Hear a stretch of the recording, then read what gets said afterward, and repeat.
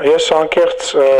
տենց մի քիչ զարմացած եմ։ Նախ պարոն Ջանջուղազյան, ես չեմ հասկանում դուք եք ձեր վրա փաստաբանի դեր վերցրել։ Անկեղծ դա իմ համար անհասկանալի է։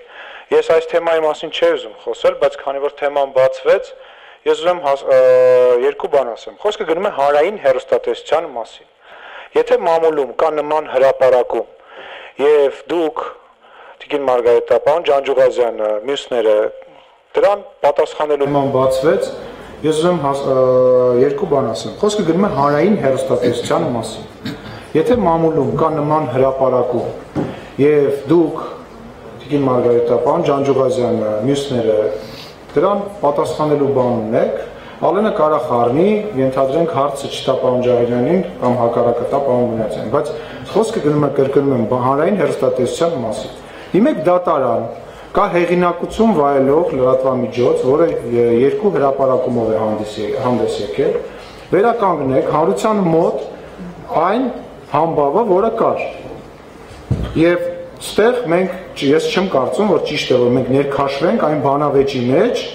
որը հիմա տեղի է ունենում։ Սա մեկ։ Երկրորդը, վերադառնամ հարցերը։ Պարոն Ջաղինյան, գովազդի հետ կապված ձեր կարծիքն եմ ուզում իմանալ։ Նախ ես կարծում եմ, որ ճիշտ կլինի, դա իմ անձնական կարծիքն է, որ հանրային հեռուստատեսությունը այնուամենայնիվ գովազդի ինչ-որ չափաբաժին ունենա, որովհետև 6 միլիարդ դրամ փող է հատկացվում, եւ որից միայն 5 միլիարդը, ինչպես դուք նշեցիք, ծախսում է հենց հանրային հեռուստատեսության վրա։ Սա ես ձեր կարծիքն եմ ուզում լսել։ Երկրորդը ես գիտեմ, որ դուք նաև նշեցիք, որ մոտավորապես 1 միլիարդ գնում է տարբեր այլ հիմնարկների, դա շողոքատն է, հանրային ռադիոն է եւ այլ, բայց մենք ապրում ենք 21-րդ դարում եւ բոլորը շատ լավ գիտենք, որ թե հանրային թե ռադիոն եւ թե շողոքատը եւ մյուս ձեր նշած ալիքները եւ ռադիոկայանները մեծ խնդիրներ ունեն ռեյտինգի առումով։ Նույնիսկ այն ժամանակ, երբ որ ցուցարարները մտել էին ռադիոյի շենք, բազմաթիվ մարդիկ կատակ էին անում, ասում էին 200 հոգի մարդ է լսում ռադիոն խելք գնաց է ռադիոյի շենք, թեպետ դա քաղաքական ակցիա էր, բայց դրա մասին չի խոսքը։ Մենք խնդիր ունենք այդ հիմնարկները չունեն ռեյտինգ։ Այդ շողոքատ հեռուստաալիքը չեն նայում։ Իսկ մենք իրան փող ենք տալիս։ Այդ ռադիոն շատ քիչ մարդ է լսում, իսկ մենք այնտեղ փող ենք տալիս։ Կուզենայի ձեր մեկնաբանությունը լսել սրանց հետ կապված, շնորհակալ եմ։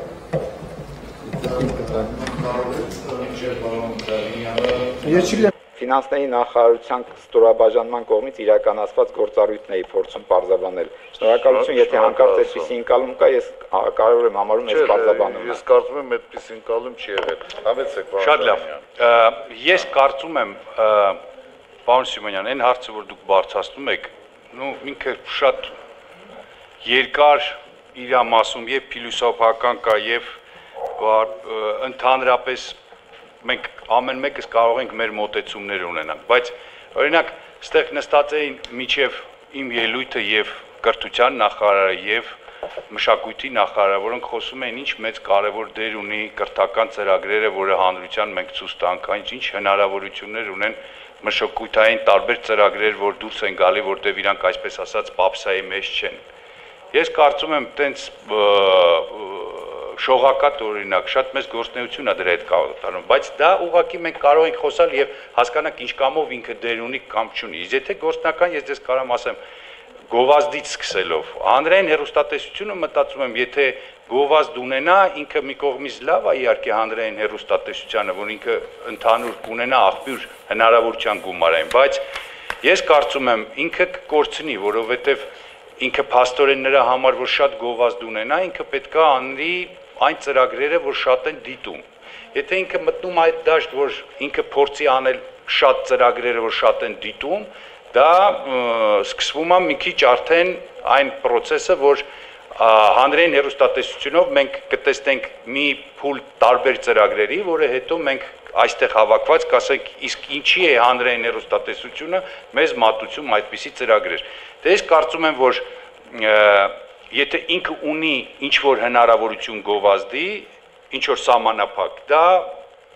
հերիքացնում է նրա համար, որ ինքը անի, որտեվ եթե դուք մտածում եք, որ բյուջեով կարելի է կրճատել ինչ-որ մի գումար, որը հետո հանրայինը դա կհավաքի այսպես ասած շուկայի, իմ կարծիքով դա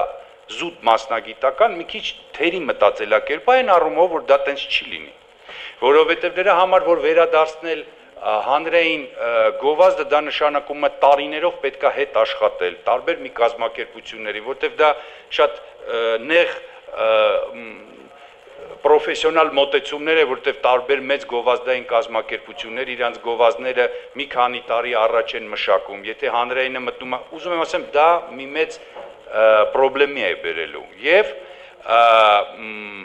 երկրորդ իմ կարծիքով շատ կարևոր կտորը լինելու է նա, որ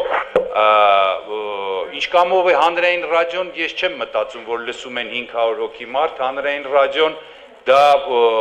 մի ռադիո է, որ լսում են ողջ մեր հանրապետությունում ու ես հասկանում եմ, որ ռադիոյում կարելի է դռներ ջարդել, բայց հնարավոր չի ասել, որ այնտեղ 500 հոգի մարդ է լսում հանրային ռադիո։ Եթե հանրային ռադիոյին հետևեք, դա շատ հետաքրքիր ծրագրեր են, որ գտնում են, ես չեմ կարողանա եւս մի 3 կամ 4 ռադիո ասեմ, որ հանրային ռադիոյի մասշտաբով աշխատում են Հայաստանում։ Բայց դա զուտ տարբեր մոտեցումներ են, որոնք կարող են մեկնաբանվել տարբեր ձևերով։ Շնորհակալություն։ Այդ արձագանքի համար։ Այո,